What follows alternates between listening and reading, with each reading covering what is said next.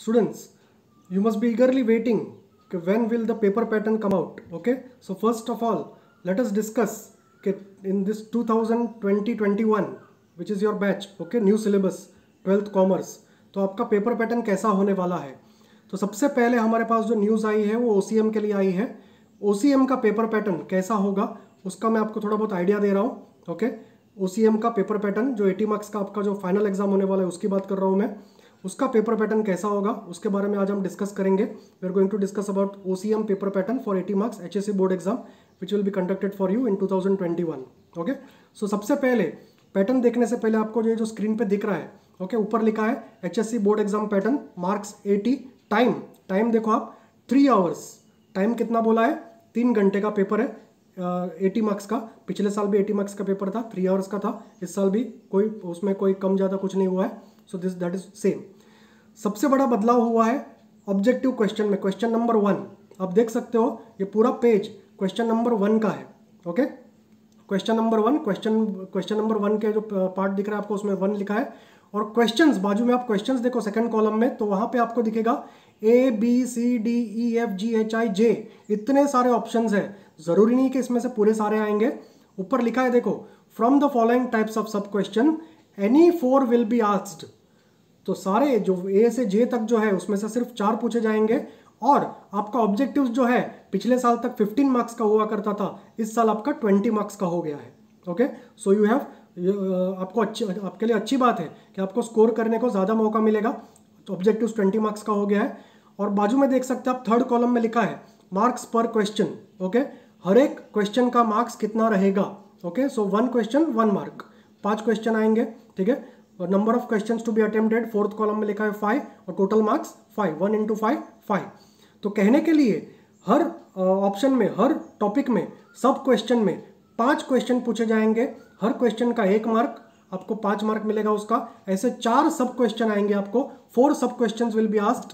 Okay, और उसका total होता है 20 मार्क्स। सो ऑब्जेक्टिव्स आपका कंफर्म हो चुका है, 20 मार्क्स का आएगा। ओके, और ये जो मैं पैटर्न बता रहा हूँ आपको OCM का, 99% SP का भी यही पैटर्न होने वाला है।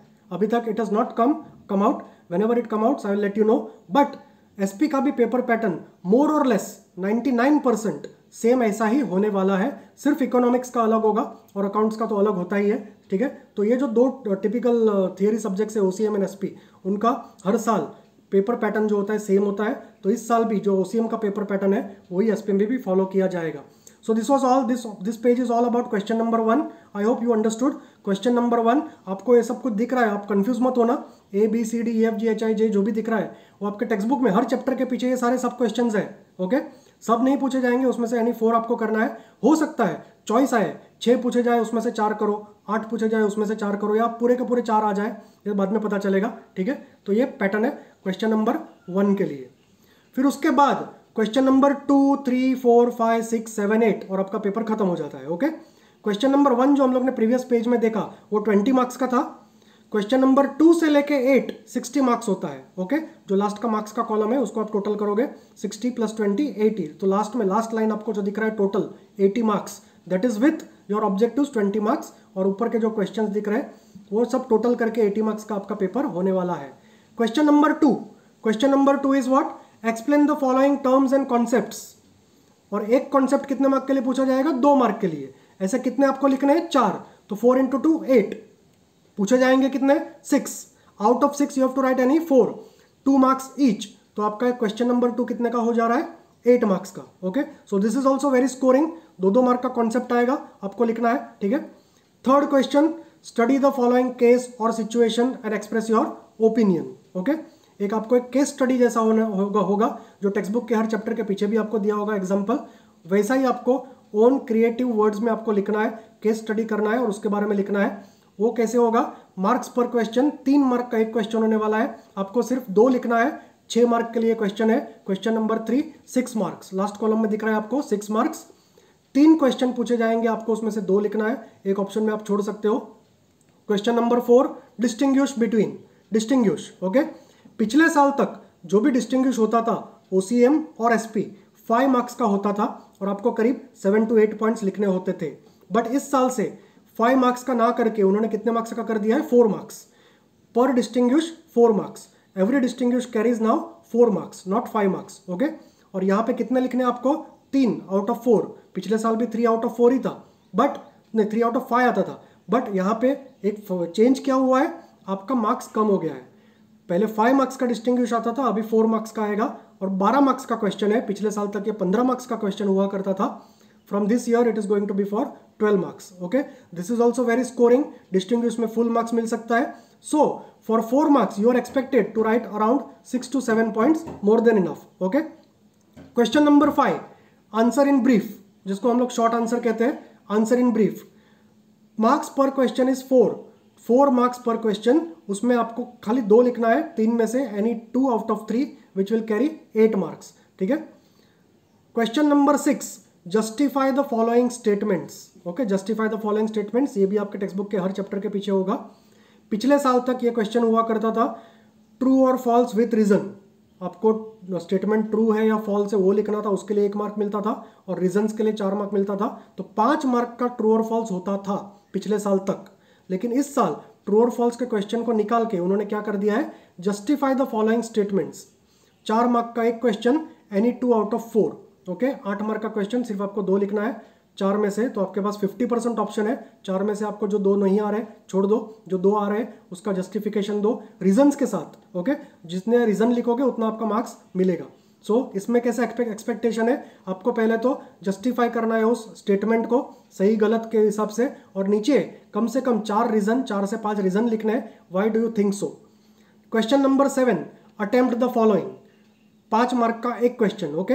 ये पिछले साल भी सेकंड लास्ट क्वेश्चन हुआ करता था और 5 मार्क का ही होता था एक क्वेश्चन, 10 मार्क का पूरा क्वेश्चन होता था। इस साल भी वैसा ही रखा है उन्होंने, एनी 2 आउट ऑफ 3, आपको कोई भी 2 अटेम्प्ट द फॉलोइंग में शॉर्ट आंसर्स आएंगे, आपको थियरी पार्ट आएगा, 2 क्वेश्चन लिखने हैं, 5 मार्क का एक क्वेश्चन, तो हो जाता है 10 marks. And last question number 8 will be of long answer. पिछले साल तक लॉन्ग आंसर हुआ करते थे 10 मार्क्स पर question, from this year they have changed it to 8 marks, okay। so for example, अगर for example एक क्वेश्चन आता है 8 मार्क्स के लिए, define joint stock company and explain its features, okay. तो आपको 2 क्वेश्चन आने वाले हैं, पहला क्वेश्चन ये आ सकता है, दूसरा उसके नीचे और लिख के आएगा टाइप्स ऑफ बैंक्स, ओके, या define bank and what are the types of banks. तो ऐसे 2 क्वेश्चन आ सकते हैं लॉन्ग क्वेश्चन के अंदर।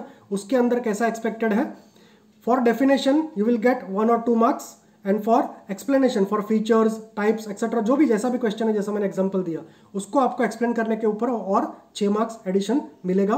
सो बाइफरकेट किया जाता है, अगर डेफिनेशन पूछा है तो उसका 1 या 2 मार्क मिलेगा, और उसके नीचे फीचर्स टाइप्स कुछ भी पूछा है तो उसका 6 मार्क ऐड करके 8 मार्क्स का एक क्वेश्चन आपको पूछा जाएगा, ठीक है।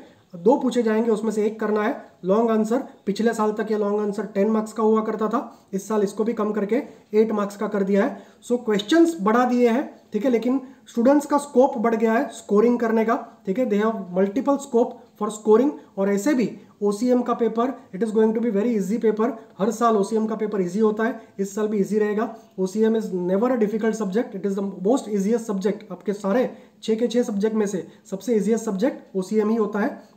सो उसमें आपको कोई टेंशन लेने की जरूरत नहीं है। तो ये बात तो हो गई 80 मार्क्स के आपके फाइनल ईयर के पेपर की, ओके। क्वेश्चन नंबर 1 हम लोग ने देखा ऑब्जेक्टिव्स, और ये क्वेश्चन नंबर 2 से लेके 8 जो 80 मार्क्स का पूरा पेपर होता है 3 घंटे का, okay. Now till last year ये 80 मार्क्स के पेपर के साथ 20 मार्क्स का आपका क्या लिया जाता था, प्रोजेक्ट्स, ओके। हर सब्जेक्ट का क्या लिया जाता था, प्रोजेक्ट्स, इंग्लिश और हिंदी को छोड़ के। लेकिन इस साल से एक चीज नया देखने को मिला है, they are going to take application based test for 20 marks, ठीक है। अब ये जरूरी नहीं है, ये अभी तक फाइनल हुआ है नहीं हुआ है, बाद में पता चलेगा। कॉलेज के ऊपर भी डिपेंड करेगा, कॉलेज एप्लीकेशन बेस्ड टेस्ट लेती है, ये जैसे शॉर्ट टेस्ट लेती है, या फिर आपके पास से प्रोजेक्ट लेती है, वो बाद में आपको बताया जाएगा, you will be conveyed in near future. But अगर ये यूनिवर्सिटी की माने बात, तो उन्होंने क्या किया है, 80 मार्क्स का पेपर और 20 मार्क्स का अलग से एक टेस्ट जो आपका कॉलेज लेवल पे लिया जाएगा, कॉलेज में ही लिया जाएगा। 20 मार्क्स का टेस्ट होगा, 1 आवर के लिए होगा। 1 आवर बहुत हो जाता है, 20 मार्क्स के लिए इतना जरूरी भी नहीं है, बट 1 आवर दिया गया है। उसके अंदर कैसा रहेगा देखो paper pattern. Question number 1, correct the underline word and rewrite the following sentences. एक कोई गलत वर्ड होगा, ठीक है, उसको करेक्ट करना है और रीराइट करना है। कंप्लीट द सेंटेंसेस, सेंटेंस दिया होगा उसको कंप्लीट करना है, 4 mark. Find the odd one, 4 नाम दिया होगा, उसमें से कोई एक ऑड होगा, आपको पता है स्कूल लेवल का है ये सब, 3 मार्क का है। Study the following case study, जो आपको एग्जाम में फाइनल एग्जाम में भी आने वाला है, वैसा ही सेम केस स्टडी आपको दिया जाएगा, 4 केस स्टडी दिया जाएगा, उसमें से 3 करना है 9 मार्क का। तो टोटल ये हो रहा है 20 मार्क्स का। अभी जैसे मैंने बोला I am not sure, may be college वाले आपका ये 20 मार्क्स का एप्लीकेशन बेस्ड टेस्ट ले या फिर प्रोजेक्ट सबमिशन करा ले आपके पास से। It depends upon the college और it depends upon the university सारे कॉलेजेस को क्या देता है, तो क्या बोलता है करने के लिए, उसके ऊपर से आपको डिसाइड किया जाएगा। बट इस साल से ऐसा होने वाला है, एसपी में भी ऐसा ही होगा, ठीक है। मैक्सिमम 99% जो मैंने अभी पूरा बताया ओसीएम के लिए सेम टू सेम एसपी के लिए पकड़ के चलो। अभी तक आया नहीं है बट आई एम श्योर ऐसा ही होने वाला है। ओके, सो 2 पेपर के बारे में आपको अभी कंफर्म पता है कैसा होने वाला है, पेपर पैटर्न कैसी होने वाली है, 20 मार्क्स का टेस्ट अलग से कैसा होने वाला है। ओके, सो ये आपका कॉलेज लेवल पे लिया जाएगा। Again I am saying project भी लिया जा सकता है या फिर ये 20 मार्क्स की टेस्ट भी हो सकती है, दोनों आपके लिए स्कोरिंग है, ठीक है। तो मल्टीपल चॉइस, मल्टीपल चांस है आपके लिए, स्टूडेंट्स के लिए इस साल मैक्सिमम स्कोर करने के लिए। Okay, so I hope this may have cleared many of your doubts. Okay, if you have any doubts please try and contact me in your comment box. Okay, thank you.